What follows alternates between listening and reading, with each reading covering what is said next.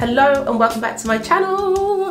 Wow, I feel like it's been ages. It's been so long since I've said that, it's unreal. Kind of felt a bit weird. If you know, you know, I've really been on TikTok recently. I've been so into making that short form content. So if you're wondering where I've been, that's where. But I'm not gonna lie, like I miss my YouTube girls. I miss you guys so much. So here I am. I've got a really cool video for you today. I'm gonna show you how to lay a wig that just comes straight out of the box, needs to be cut and all that jazz. So let's get into it. Step number one, I'm just gonna use some gummy wax and I'm gonna push my edges back.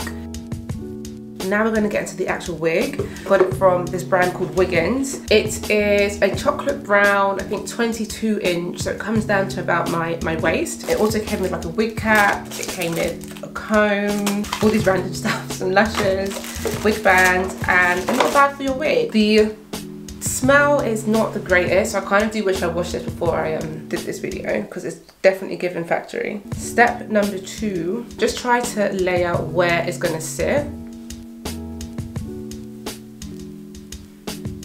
It looks nice though. How nice is this colour? So this is gonna go about there.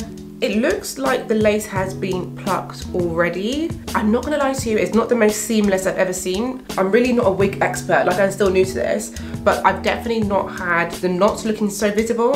And I'm gonna just draw dots across my forehead, just basically to mark exactly where I'm gonna be cutting and applying the glue.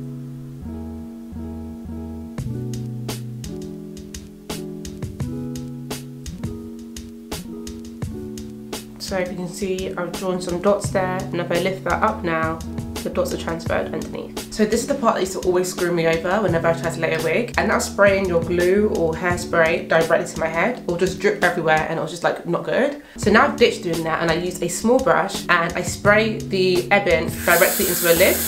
And when I tell you this is a game changer, it's a game changer. Then I just dip the brush into the spray like this, and then I just apply it. And this is just so much more civilized, it just doesn't get everywhere. And now you're going to get your blow dryer on cool air and just let that dry.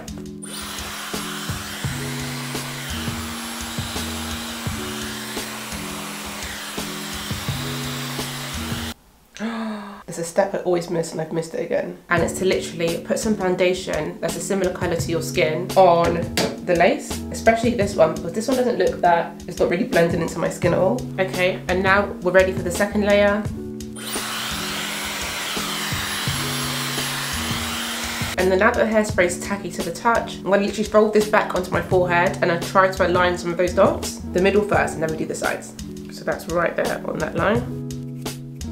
Then just getting my comb and making sure this is all completely pressed into my head. Now you can tell this is a little bit big for me because of the way it's like curling up, but it should be okay. And I'm just going to lay this down for a little bit.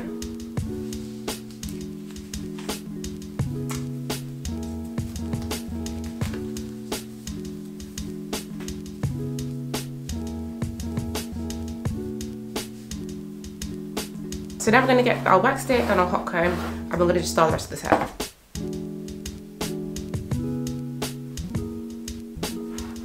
Now this is already looking pretty flat on the top, it's looking pretty good. Now you don't have to do this, but if you do want it to be like extra laid, get a bit of water and I just spray it on top, and just spray that on top of your wax stick.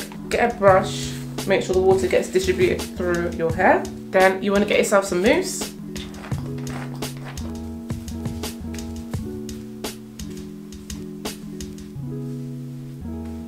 Then you want to get a netted scarf and tie that over.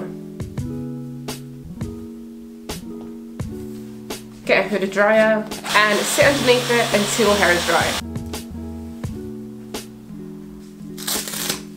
And then you can just comb everything out.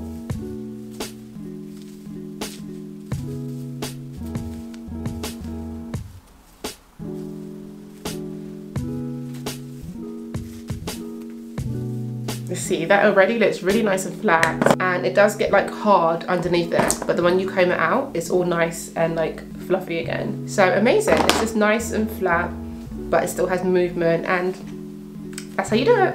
And now we're going to cut the lace. So if you don't have a blade, using a small scissors is good.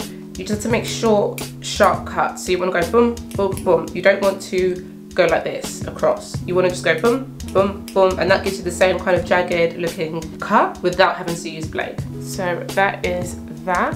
Okay, and this is what we're looking like right now.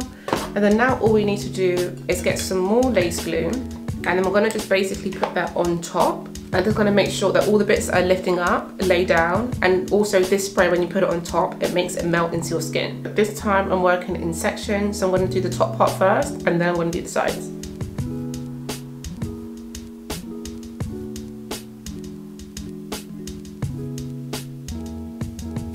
And I'm just going to press that lace down. Oof, and that is literally melting right into my skin.